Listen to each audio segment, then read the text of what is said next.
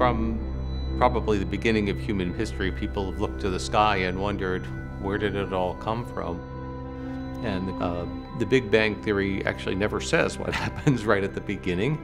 And in fact, we know that our usual rules of gravity, physics, breaks down as you go back earlier and earlier, and the world of quantum mechanics takes over. The idea of inflation theory is that the universe went from quantum fluctuations to an extraordinarily rapid expansion, and there is an afterglow still coming from it, and that is today in the microwaves, the cosmic microwave background. Located in the Atacama Desert, high in the Andes of northern Chile, the Cosmology Large Angular Scale Surveyor, also known as CLASS, is an array of telescopes that we're building here at Johns Hopkins in order to study light from the earliest times or the furthest reaches of the universe. So it's pretty faint, but it's still, detectable.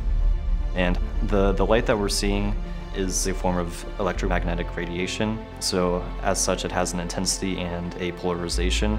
So what CLASS is trying to do is measure the polarization of the light that's coming in.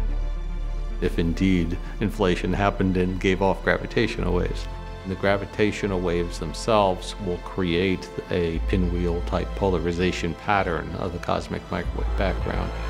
And the brightness of that pattern corresponds precisely to the energy level of inflation, and that's one of its biggest unknowns, and it can only be determined by an experiment like this. So in addition to the science that we do with CLASS, we invent a lot of technologies here to make this measurement that hasn't been made before. These span a wide range from cryogenic, electronic, mechanical, optical. And as a result, while we're able to survey over 70% of the sky, and a lot of that overlaps with the Milky Way galaxy, and there's a lot of interference with that, because we are measuring at such different wavelengths and frequencies, we're able to kind of filter out that noise and get more precise measurements of the CMB itself. But from day to day, the really inspirational moments come from working with the larger team. And undergraduates like Lance make a significant contribution to the project. We depend on them for their innovation and also the energy they bring.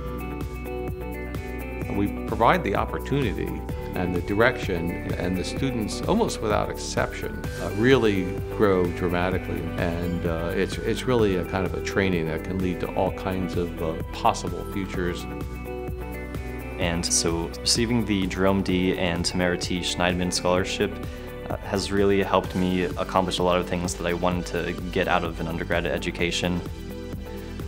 Being able to participate and make meaningful contributions to a project like CLASS really has been one of my dreams, and it's crazy that I'm able to do it at so young and as an underclassman. I think it's important to try to pursue the questions that cosmology presents, just because it kind of teaches people that almost anything is possible.